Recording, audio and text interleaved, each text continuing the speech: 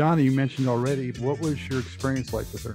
Intent, you know, she was coming off of her first record. I was working with Nile at the time. She hadn't made any money yet from her records. She was living in like an apartment with no furniture. She knew what she wanted. I mean, she was so focused. And with Nile, they were going to make this record. She wanted to be an icon.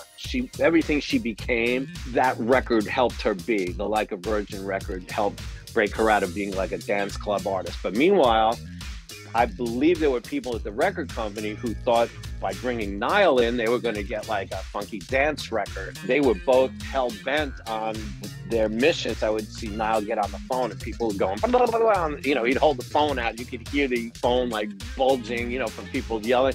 But she was so clear. I had never been with somebody who was so hell-bent on a mission to become everything that you saw her become.